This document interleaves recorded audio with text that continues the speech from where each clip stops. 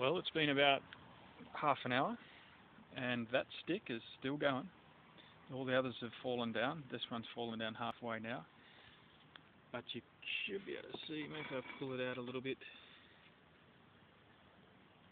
you can see how everything's being burnt quite well, and the horizontal draw is still pulling from that stick. So this stick will just continue to fall down and everything will be successfully burnt to ash. So it's quite an efficient system for burning. You've got a vertical drop for the fuel, horizontal burn, and then a vertical flue rise. And that's the basic rocket principle. And then the next step is for us to turn it back around and capture the heat in the flue into a thermal bench. A lot more work in that part.